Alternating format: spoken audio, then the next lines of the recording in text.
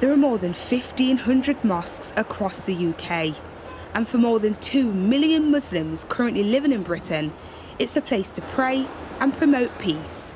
But promoting peace is hard in the face of hate, and for this community, it's on the rise. We found that almost half of mosques which were surveyed were subject to religiously motivated attacks within the last 3 years. And that's because of a backdrop of Islamophobic narratives which are being peddled throughout wider society. According to data from the Muslim Engagement and Development Group, otherwise known as MEND, 42% of mosques and Islamic institutions have experienced religiously motivated attacks in the last 3 years.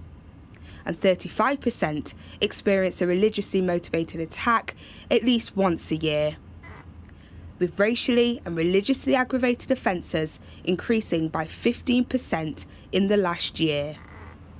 Worrying, but not surprising, especially for those that attend this mosque at Finsbury Park, where a terrorist drove into worshippers in 2017, killing Makram Ali and injuring 11 others.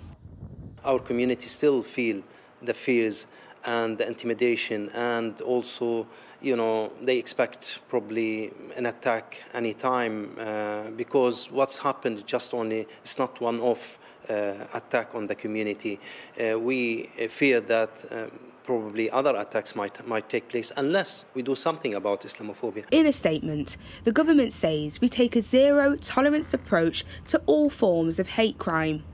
We're taking steps to safeguard places of worship with a grant of over £24.5 million available this year.